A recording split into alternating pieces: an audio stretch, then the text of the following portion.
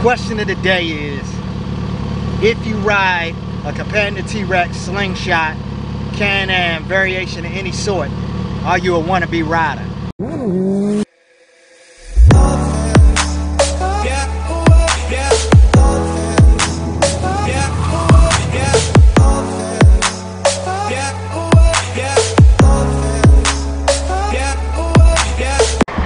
Alright guys, so I pulled up over here on some slingshot rentals. First of all, big shout out to EmpireSlingshot.com. I don't have any type of partnership with these people whatsoever, but I got respect for what they doing. They got a number here, 407-853-2818. 407-853-2818. So real quick guys, I want to know if you own a Polaris Slingshot or a Campagna T-Rex, okay? You own a Polaris Slingshot, Campagna T-Rex, a Can-Am Spyder, Vanderhall, any variation of three-wheel trikes. I want to know, if a person owns one, does that make them a wannabe rider? Leave in the comments section below. Let me know your thoughts. You won't hurt any feelings. Definitely you won't hurt any feelings of mine. I can't speak for other people who do own these. I have my personal opinion about them.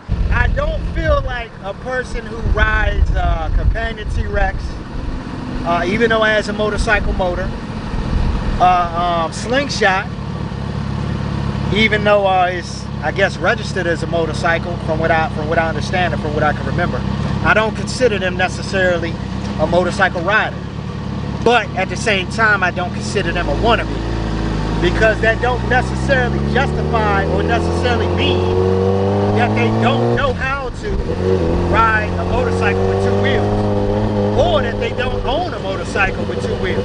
You know what I mean? It is what it is. Everyone had their opinion about them, but I'm interested in you all's opinion, just because you got a lot of people. When I put that video up, you got some people, they went with the Slingshot. Some people, of course, they went with the T-Rex.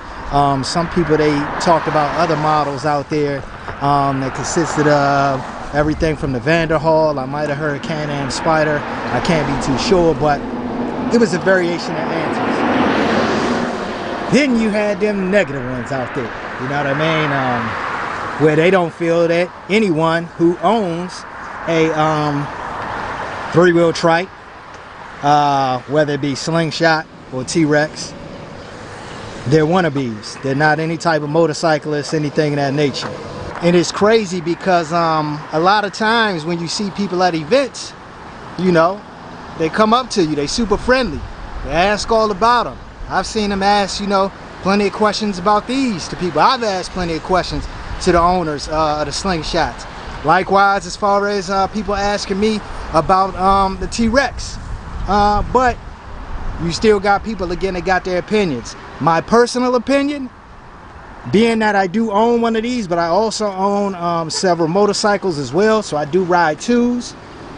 I do feel like, for me, you know, no one to be about me, no one to be about anybody to me as far as this topic goes. You know what I mean? A person who prefers to ride this over a motorcycle for whatever reason, ride this over a motorcycle for whatever reason, that's their personal business, that's their personal preference. Has nothing to do with a wannabe. That's the plot twist to it, because a lot of people don't realize that the owners, they might own motorcycles, they might not.